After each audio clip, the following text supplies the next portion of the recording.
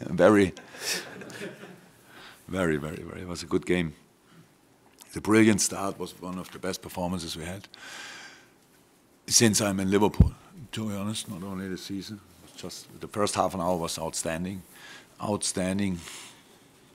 Scored only once, but I don't think anybody expects to score 3, 4, 5 times or whatever. Don't say the chances were there. Only the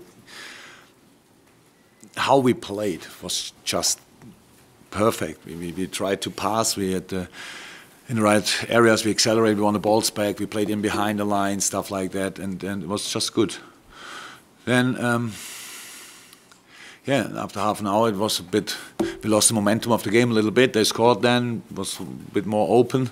So I had no problem with the halftime whistle, honestly, and then we could adjust a few things. It was not that, I don't think that United was then like demanding the game or whatever, but it was just a bit more open.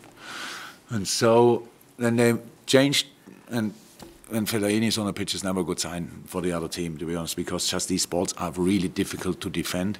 But we did even that really well tonight.